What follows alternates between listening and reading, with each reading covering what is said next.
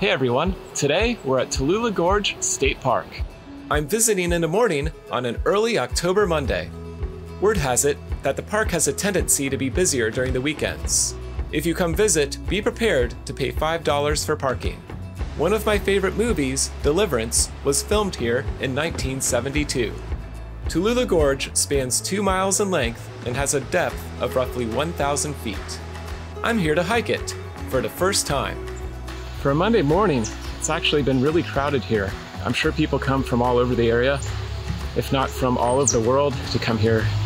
The route I'm taking includes both the North and South Rim trails with a visit to Hurricane Falls. So I'm hanging down here by the waterfall here at Tallulah Gorge. It's just so beautiful.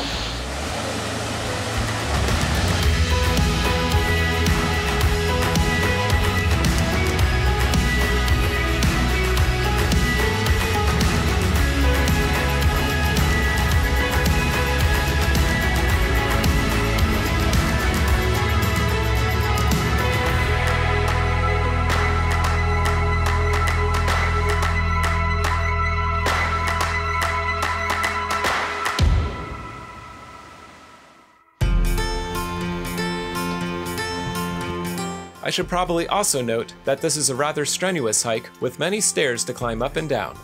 The park has waterfalls and even a suspension bridge that provides a bird's eye view of the area.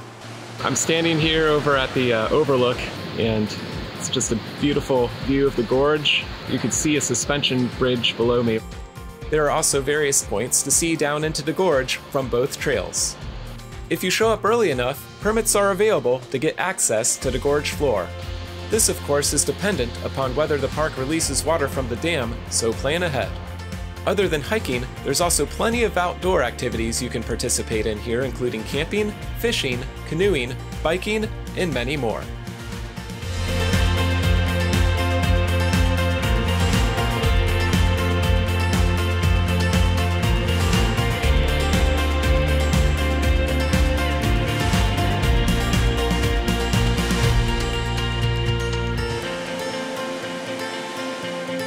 Feel free to leave a comment and let me know if you've ever visited here before.